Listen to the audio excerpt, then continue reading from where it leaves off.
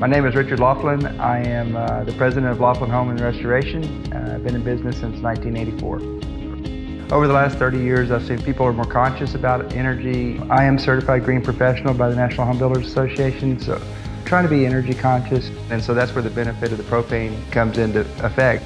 If you're doing propane, it's going to run very efficiently. A lot of the customers really like the gas. They want the outdoor barbecue pit. We do those big outdoor kitchens, and we even do a lot of the gas lights because we're in the historic district, and those old gas lights on the front of the house just give us a nice ambient light.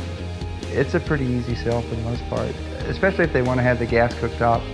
Once we get the gas range in place, then we automatically fall back in with gas water heaters, whether they're conventional or demand, gas-fired furnace, whether it's straight gas or a hybrid heat pump system. Then that opens up for exterior lighting, the outdoor barbecue pit. So instead of getting a 5-gallon can of fuel, we'll be able to plumb it directly for the barbecue pit and the lighting. We wouldn't run propane just to do the lighting, but if we have it there, then we're going to take advantage of it. I always tell the customers I put in a heat pump for my grandma when she was in her 80s, and she said that's the coldest heater she ever felt in her life.